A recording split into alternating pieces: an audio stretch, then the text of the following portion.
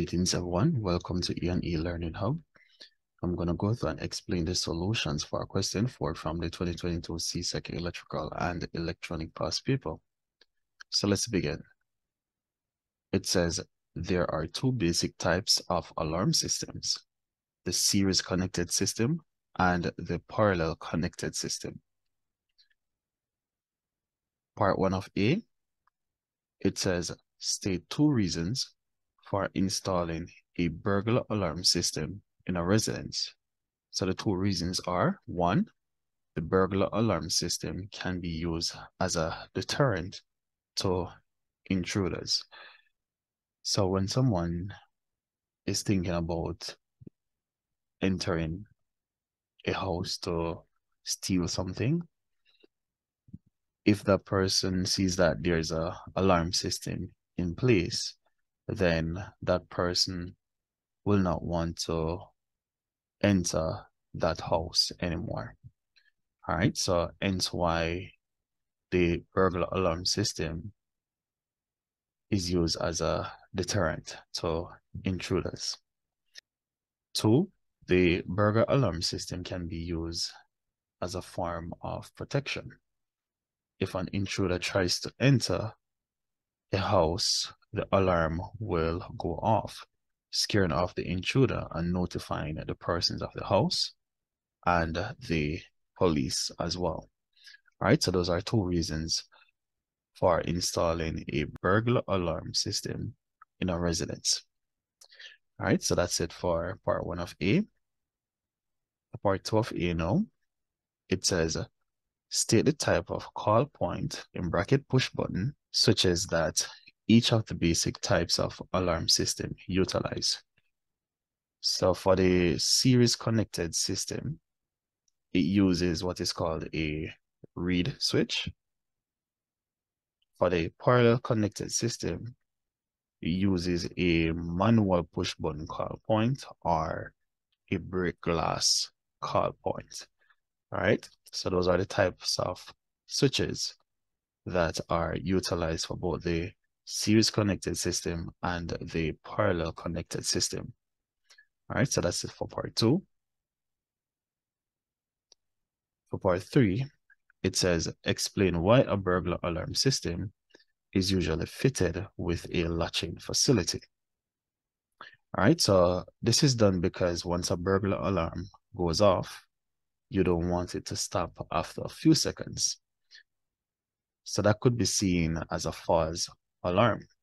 So the latching facility is fitted to the alarm system to allow the alarm to continuously give off a sound until it is reset.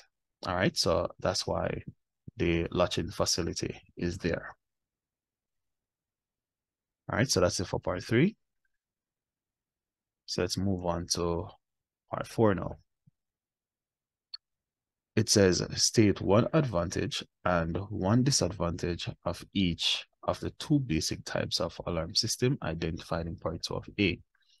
All right, so for the series connected alarm system, advantage.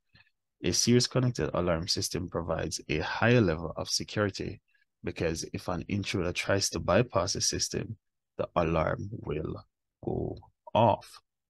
For the disadvantage, this system is more complex and time-consuming to install.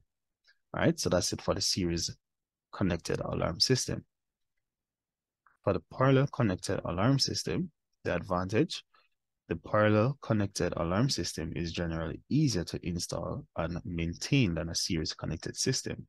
However, for the disadvantage of the parallel connected alarm system is that it is less secure than a series connected system because an intruder may be able to bypass the system without the alarm going off.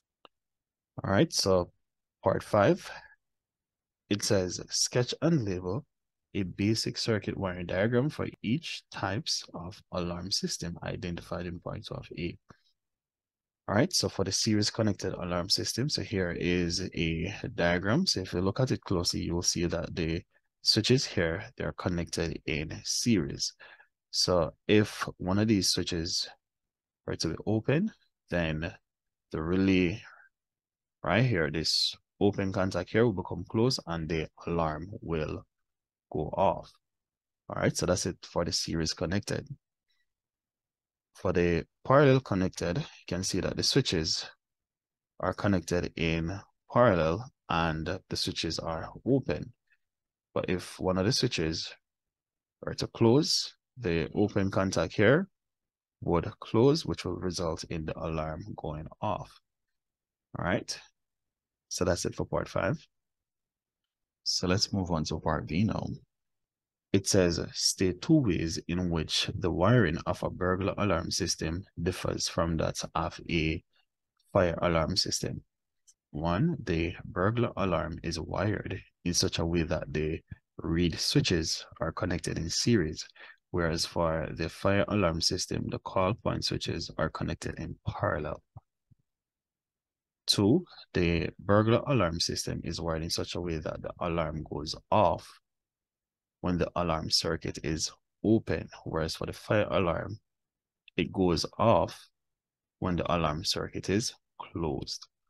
All right, so those are 2 ways in which the wiring of the burglar alarm and the fire alarm differ from each other. All right, so that's it for this question.